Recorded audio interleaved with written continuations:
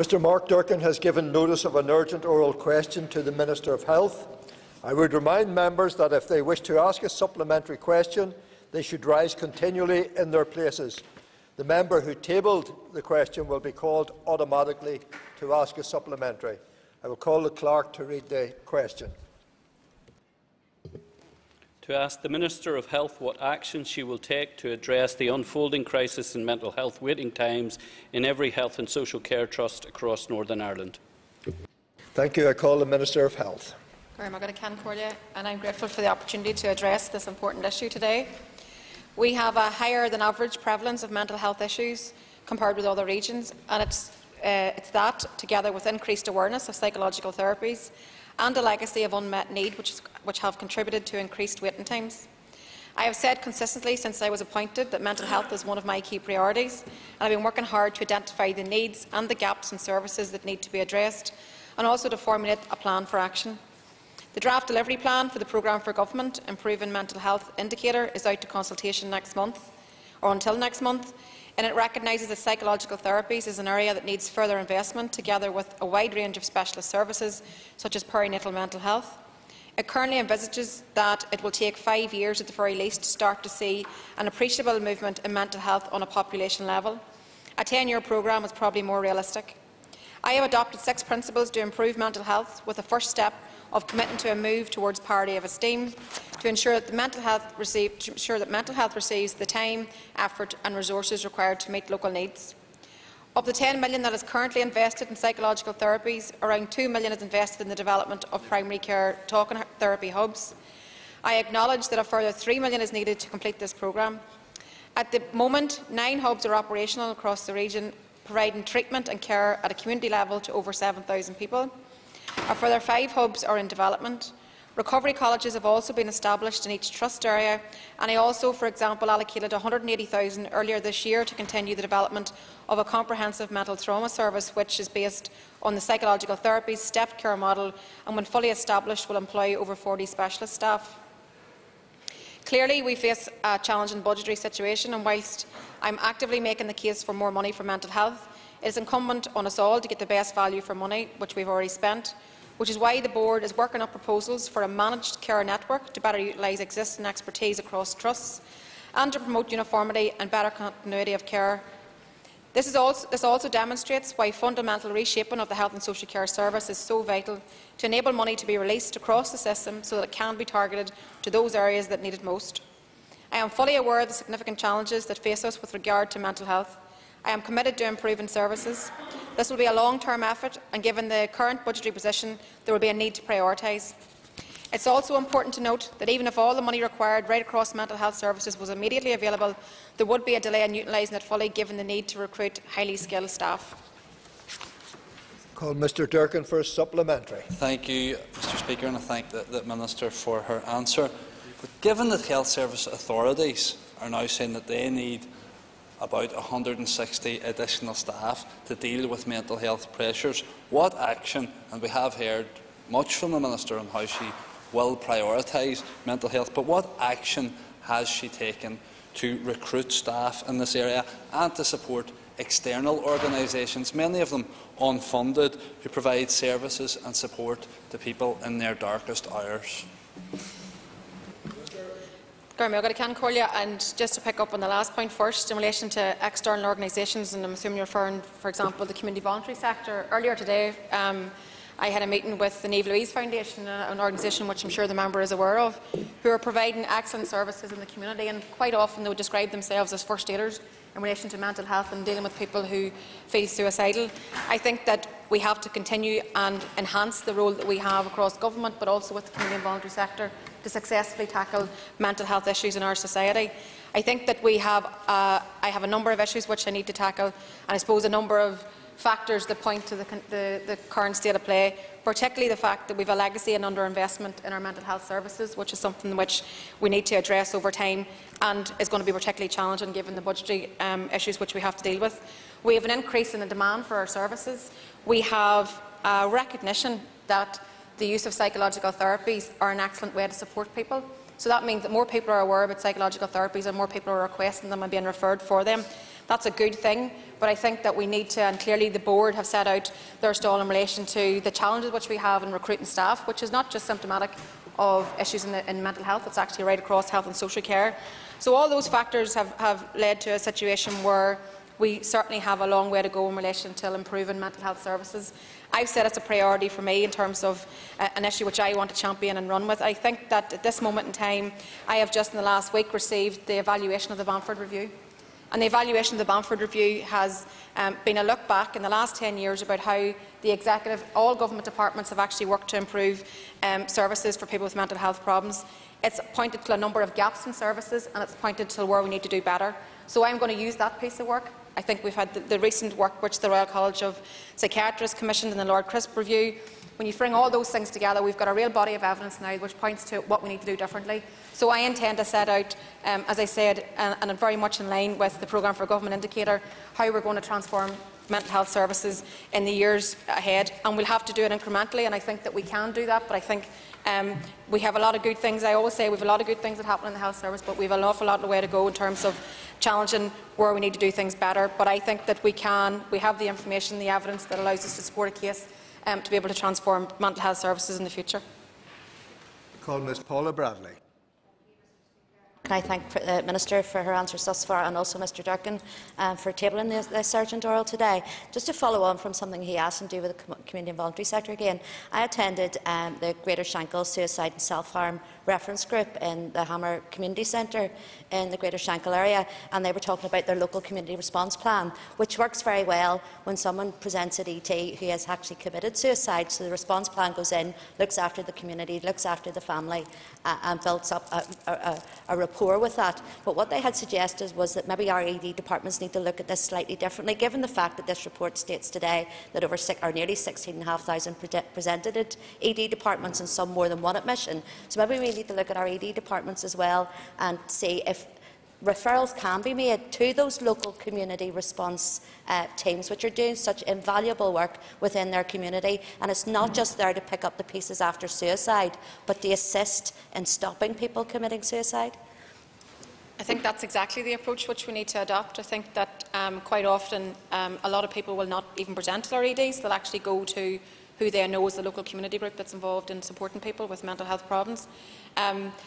Very similar experience to yourself in relation to the understanding the work that they do. So I think there certainly is a role for the community and voluntary sector.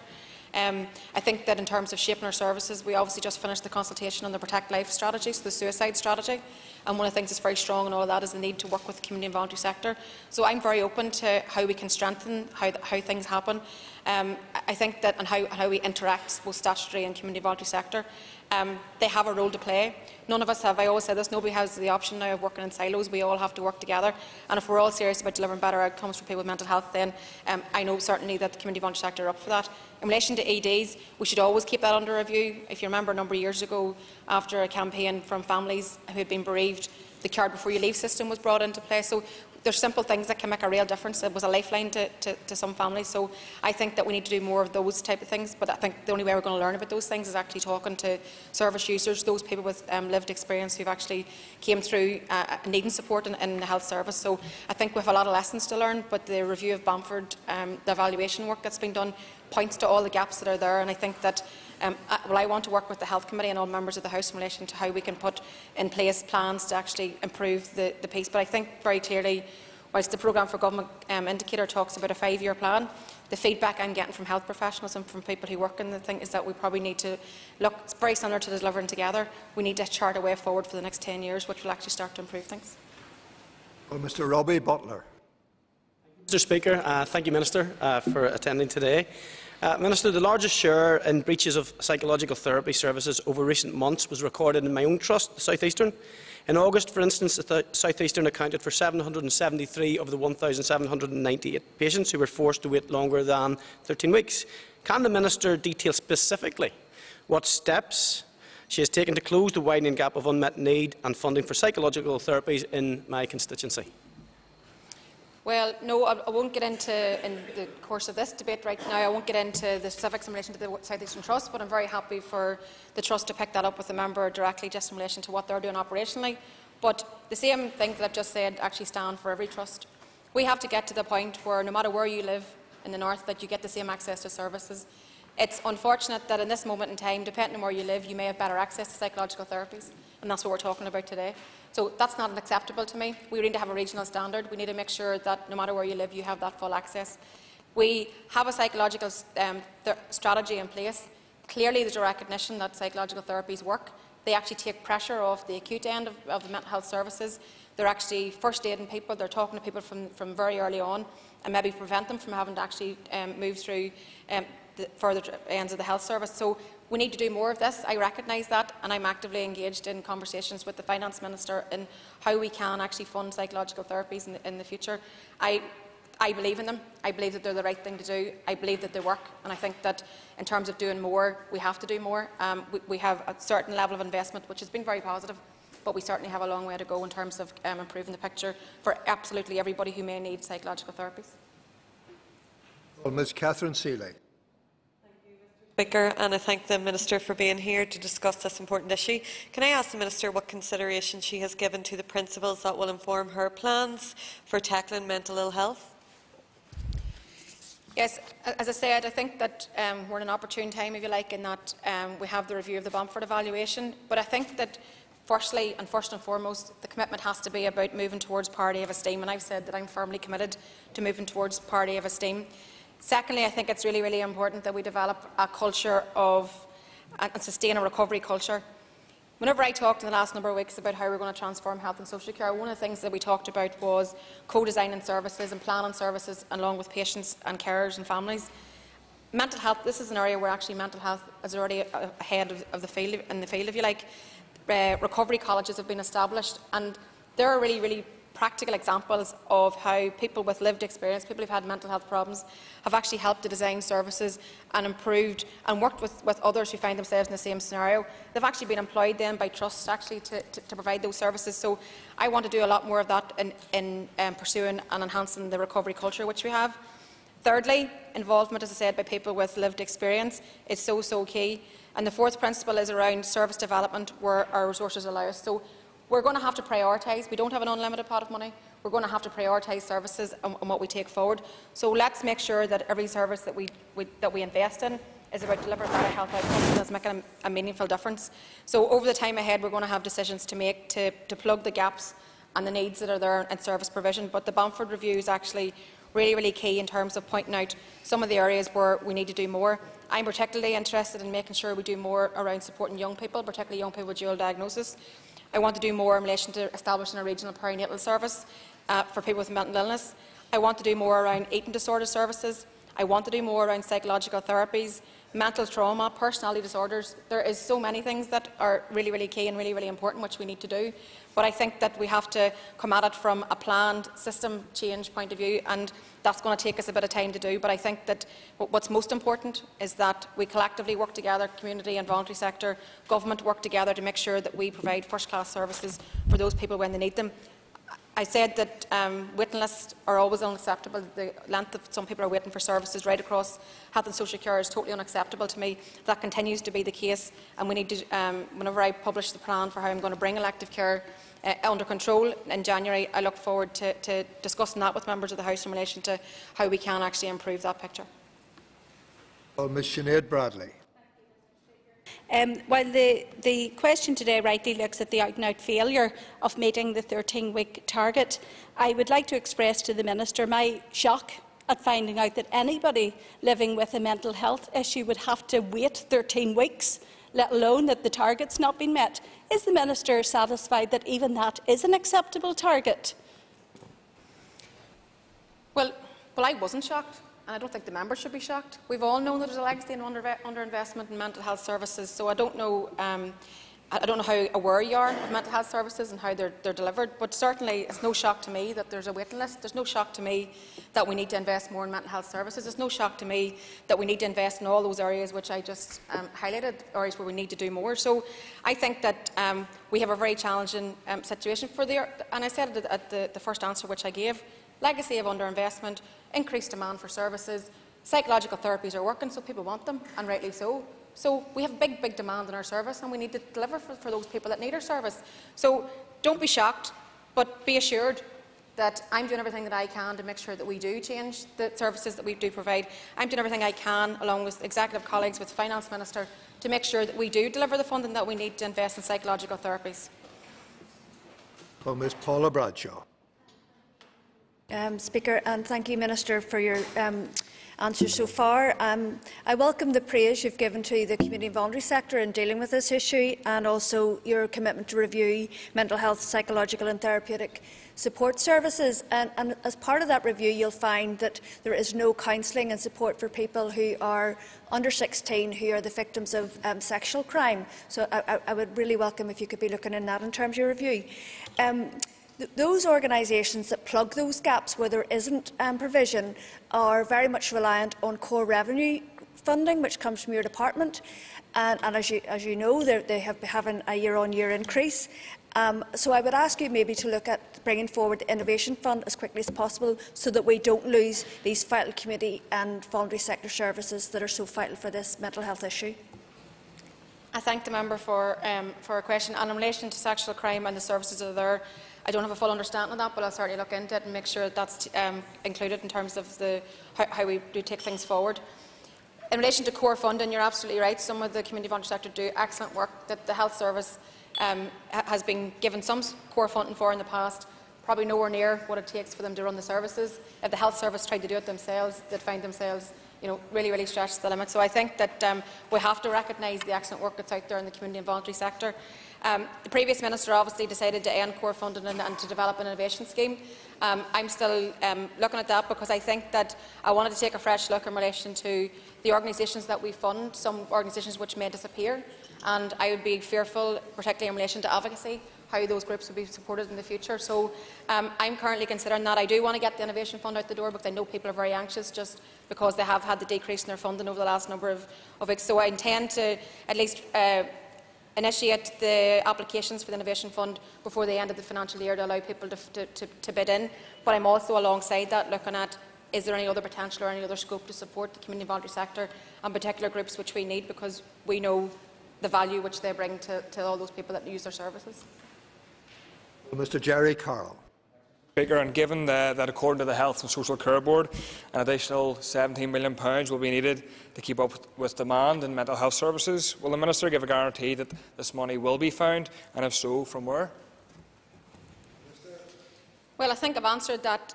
I'm doing absolutely everything I can to work with the Finance Minister and to work with executive colleagues in relation to making sure that we have proper funding for our mental health services. It's not without its challenges. Tory austerity, I could list all the issues which we're having to deal with, so we don't have an unlimited pot of funding. But what we do have is a commitment to parity of esteem. We have a legacy of underfunding in mental health. I want to change that picture, and I'm committed to doing that. So I will work with executive colleagues throughout the budget process, and I will not be found wanting in terms of shouting and fighting very hard to make sure that we have an adequate budget for health and social care in general, but in particular in this case today, in relation to being able to address the issues which we have in relation to psychological therapy itself. Well, Mr Gary Middleton. Mr Speaker, can I thank the Minister for her answer so far. The Minister will be aware that there has been an increase in the number of children and young people presenting with mental health issues, as many as 1 in 9. Will the Minister look at what specialist services, I know she touched on eating disorders and addressing that, what specialist services are being provided to help address this worrying trend? Child and CAMS, as they're known, are delivered under a stepped care model, and the board itself leads in a reform process and under the auspices of the stepped care model implementation review. So I think there's been a lot of progress made there, but you're right, we've had more young people referred into our services, so we have to be always adapting to the needs of society. So if we have more younger people coming in, then we need more emphasis on CAMS. So I'm very committed to making sure we do that. We have investment now in CAMS of over 20 million annually, so I think that shows that there's a recognition that we need to put the fund in there to support those young people. But I'm also considering reform and investment options across a range of other services, including the CAMS services, but also, as I said, I think it's important that we look at children, young people with dual diagnosis, for example, and I think that we don't have a service there to support those families, and that to me is something that we need to perhaps look at. If we can't do it here, then let's look at it on an all-island basis. Is it something that we can provide in this island? Particularly, I just think that it's so important that young people know that their services are to support them and they don't feel that they have nowhere to go. So I'm very keen to make sure we do that. There are also the regional acute inpatient services at Beechcroft are frequently under pressure, and I think members are aware of that. And an independent review in 2014 concluded that the current 33-bed model is appropriate, but crucially that this is dependent on the further strengthening of the crisis resolution and the home treatment services. So what else can we put into the community that actually stops people from having to go into acute inpatient settings, I think is an area where we need to focus on. I just think that there's also, just to say, there's a managed care network for acute child and adolescent mental health services being established as we speak, and that's going to bring acute services into one managed system, and again will ensure greater consistency across the region and streamline access to Beechcroft. So I think, again, an area where we have to do an awful lot more, but the Bamford evaluation actually points to these issues and points to the service gaps that we have and points to where we need to do a lot more. So this is certainly one of those key areas. Well, Mr. Ian Milne. Thank you, and thank the Minister for her answers. And can I ask the Minister for an update on the suicide prevention strategy for a moment? Well, the consultation is closed. However, I still have a number of I want to go out and engage personally, I've said. So I've met a number of organisations and individuals in relation to the strategy. I intend to go out actually next week. I'm doing a consultation event in Belfast, and I'm going to do one actually in Dungannon area as well. I just think it's important that I'm listening to people who've been bereaved by suicide and making sure that I'm developing a strategy which has very much got those people who've been bereaved views and ideas and initiatives embedded in the strategy and going forward. So we're going to be working on that over the next number of months and collating all the responses which we've received. And as I said, I think it's really, really important that we listen to those people with lived experience. Well, Mr. David Ford. Mr. Speaker, as I remember questioning the Minister's predecessor, Barbara de Bruyn, about 14 or 15 years ago about funding for mental health services, it's rather sad that Mr Durkan had to ask a question today to illustrate the problem. But given that the Minister has referred a few times to the Bamford Review, could she give us any information on the commencement of the Mental Capacity Act? Well, surely the member is not blaming Barbara de Bruyn for all the issues which we have in relation to mental health in our society. We're a society coming out of conflict, which is one issue in itself, but we obviously have a prevalence issue which is continuing to rise in relation to young people and mental health issues, more people being referred into the service. So we have a societal problem. I don't think we can pinpoint it in any one area. We have a societal problem which we need to address. We need to address it right across every government department, every council, every community and voluntary sector that wants to get involved. Do people have access to a job? Do they have a home? All those things all contribute to people's mental well-being. So we have a collective responsibility, I believe, as an executive and a society to actually help people who find themselves with mental health issues. In relation to the legislation, the member will be very aware that it's a very complex piece of legislation, and we're working our way through all of the issues as we speak. Officials in my department and DOJ are working through all the initiatives, because we need, whenever we enact the bill, we need to make sure that we can deliver on it. So the member will, in his previous role as Minister, is very aware of the challenges which we have in relation to the Mental Capacity Bill. It was a significant piece of legislation, so I think it's important that we have everything lined up and we can deliver everything that we say whenever we actually enact the legislation. Members, that concludes this item of business. I ask the members to take their ease while we change the top table.